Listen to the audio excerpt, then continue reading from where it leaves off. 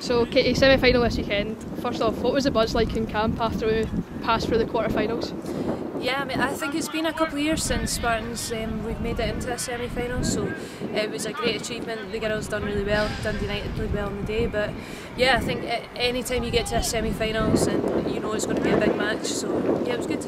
And going into the semi-final, we've got some unbeaten momentum. How good is that to carry into that game? Yeah, I think it's good. I do think cups are one-off games, so you know, I think that it's good that we've got good form in the league at the moment, that we've not been beaten, but I think league cup games are always one-off games, so the semi-final will be a different test.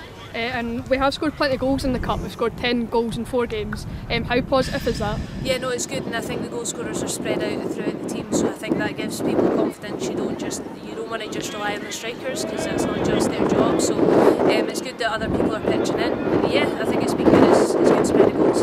And you've kind of touched on it. It is a one-off game at the weekend. Do you think that favours us? Yeah, because I mean, the Glasgow City are the favourites. Obviously, you know they're a great team, and we know what we're going to face. They're always going to be well organised and have a game plan. And what we need to do is just turn up and give a good account of ourselves, give it 110%, and then you know, cup games are a one-off, so you never know. And just like around the team just now, is there excitement going into the game on Sunday? Yeah, definitely. I think it's, you know, I think that having the semi-final just allows you to have a wee bit of momentum in a different tournament, and it maybe just takes girls away from the league for a week. And finally, what are we expecting from City on Sunday?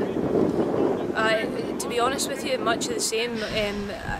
Attacking wise, they've got some of the best players in the league. In the middle of the park, they've got some of the best players in the league, and then with Lee at the back, they've got probably the best goalie in the league. So we know that it's not going to be easy. It's a tough game, but like I said, it's a one-off, and if we turn up, then we've always got a chance.